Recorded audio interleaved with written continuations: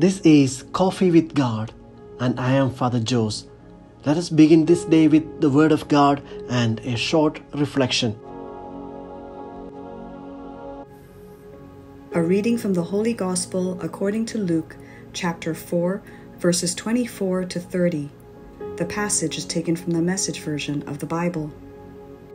He answered, "I suppose you're going to quote the proverb, 'Doctor, go heal yourself.' Do here in your hometown what we heard you did in Capernaum. Well, let me tell you something. No prophet is ever welcomed in his hometown. Isn't it a fact that there were many widows in Israel at the time of Elijah during the 3.5 years of drought when famine devastated the land? But the only widow to whom Elijah was sent was in Sarepta in Sidon.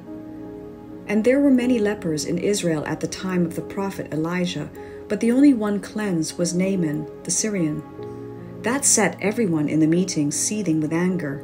They threw him out, banishing him from the village, then took him to a mountain cliff at the edge of the village to throw him to his doom.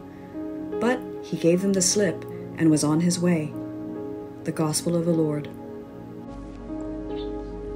Reflections on the Holy Gospel according to St. Luke, chapter 4, verses 24 to 30.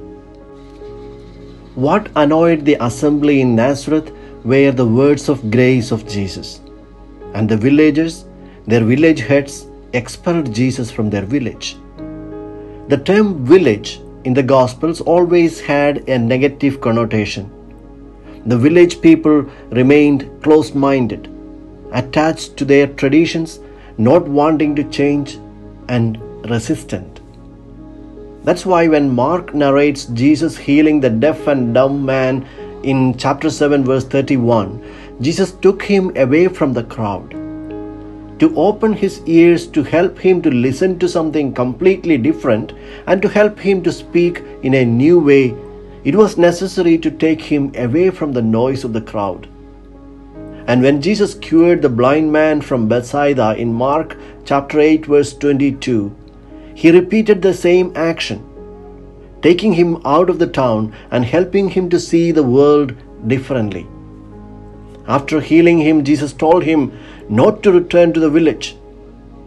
If you return to your old ways, you return to your blindness. Jesus and his message were rejected because people could not take criticism.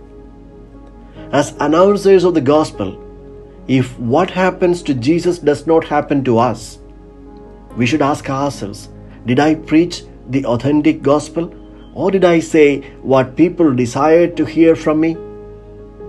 Sometimes it is misunderstood that a capable evangelizer does not provoke, does not disturb, always says only what people like to hear, and does things in a way that has always been done.